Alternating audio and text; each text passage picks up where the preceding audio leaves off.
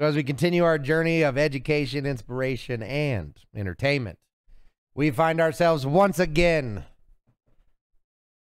in Capitol Hill. That's right. Believe it or not, the U.S. government still has their heads thoroughly up their asses. And one thing that's interesting when you look at American politics, because we know the whole world does, right? Everybody loves to talk about us. But when you look at American politics, there's one thing that recently, even more so, has become like center stage, is kind of the idea of like drama. Right? Drama is as old as humanity. We love drama. It pays attention. It gets things done. It manipulates. All drama. We love it. I don't know why we love it. Look, go back to theater. Go back to who is the Romeo? I mean, we got all kinds of drama. It's as far back as cold cave paintings, I'm pretty sure. There's just people nagging at each other. Drama makes the world go around. And there is always an abundance of drama going on in U.S. politics. And honestly, all politics, because I got something to say to Trudeau, too. But right now in the U.S., so one thing that happens a lot in the U.S. is bills get introduced that these people know, hands down, will never pass. Right? They pass regulation for the politics of it. They pass regulation for their constituents. They pass regulation with the full and total right legislation with the full and total understanding that this will never pass. You want to know what a great example of that is? Which is why it amazes me that people still vote for Democrats. And now, granted, same on the other side. Do you know how long reparations have been on the table? Since the 80s. 80s. Since the 80s. It is 2023, and since the 80s. Certain side of the aisle has talked about passing reparations. I don't believe in them in any way, shape, or form. But with that being said, at some point, when you see a congressman or woman like constantly talking about a point that they're trying to pass, here's exactly what is going on. You have a population that is yelling for it. A certain population, it could be whatever, right? A population is saying, hey, do something about this. And then a politician is using that, hey, do something about this, to gain points, to gain political power. Because the more power you have, the more change you can make. This period. That's how it works. Look at the WEF. Okay? The more power you have, the more change you can make. So as you make up these lies and say that you care about these things, you know, you write these well, you don't, but your underlings write these bills knowing they're just going to get shot down. But they look great on news. So when I say to you, Holly introduces the Polosi Act, which will ban lawmakers from trading stocks. Okay, so there's a Holly and another person. I can't remember the other person's name, but they have wrote a bill that basically says that politicians and their spouses cannot participate, more or less, in the stock market. And the reason for this is because they have a direct and complete influence on the stock market. The bills they pass, the companies they regulate, the things they make illegal, the things they make legal, has trillions of dollars of effect on the market, on the stock market. Okay, so for example, back in 2020, when the U.S. government was going to do something for silicone, let me read it to you.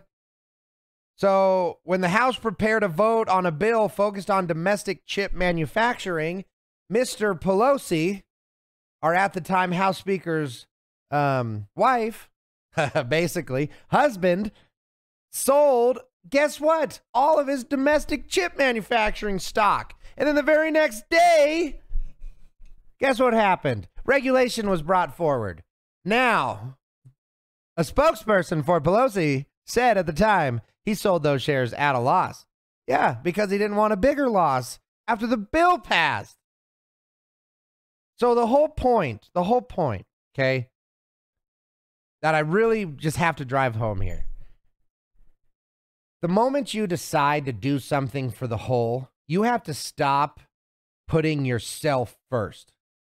The moment you decide to be a cop, the moment you decide to join the military, the moment you decide to run for office, the moment you join a school board, the moment you have decided that I am going to make my life be for the society, you have to put your stuff away.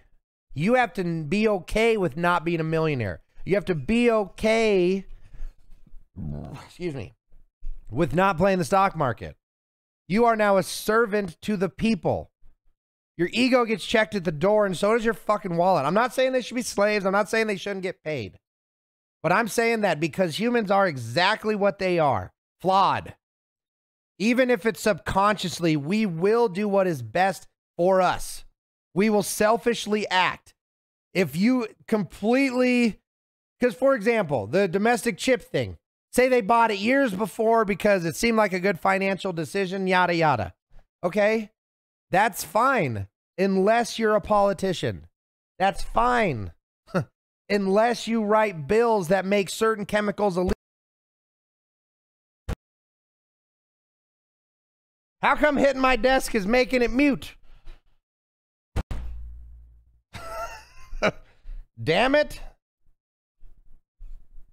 So ultimately, well, whatever. I don't know what you hit or what you didn't get, but the point is, it's insider trading. Fact, by definition, man. As much as I don't, they are playing the skirt. If it looks like a duck, smells like a duck, it's probably a fucking chicken. That's how our government works, right? Like, no, just because it looks like this doesn't mean it's this. And you can trust me because I'm in the government and I'm here to help. It's ridiculous, man. And here's why it matters. Here's why it's important. It has nothing to do with the money. It has nothing to do with what they do with the money. And it honestly, as much as I hate to say it, it doesn't even have to do with the lies. It has to do with the fucking optics. Because here, if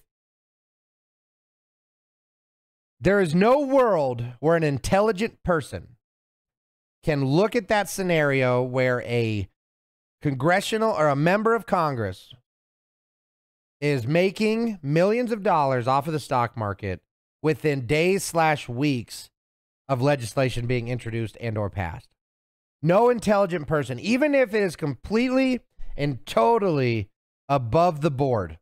I don't think so, but give her all the benefit of every doubt you ever have in your whole life. We'll give it straight to Nancy, right? We will give you all the benefit. No, you're an angel from heaven and you fart pixie dust, right? Even with all of that, no smart person can be like, oh, it's just a coincidence. 7 times this month. It's just a coincidence that she came in making less than 6 and now is worth tens of millions. It's just a coincidence. It's the optics. Because if we lose trust in our government, there's no quicker route to oppressive government. Because a government threatened will use force. And you saw it with COVID. You saw it with everything. A government threatened will always use force. So, in a world of bullshit bills that won't get passed, don't buy into it. Don't play the game. Don't play the sides and don't play the team. There's one team, us, the people. Everybody else is like the special. They're kickers, right? They're the special teams. We need them for very specific stuff. Just like a kicker. Kicker and a quarterback. We're the quarterbacks. We're the linemen. We're the we're the shooters. And we're definitely not the kickers. We're definitely not the kickers. So all of you beautiful people here, keep your eyes open, man. Hold these people accountable. Because we know better. If you don't know better, you're in the right place.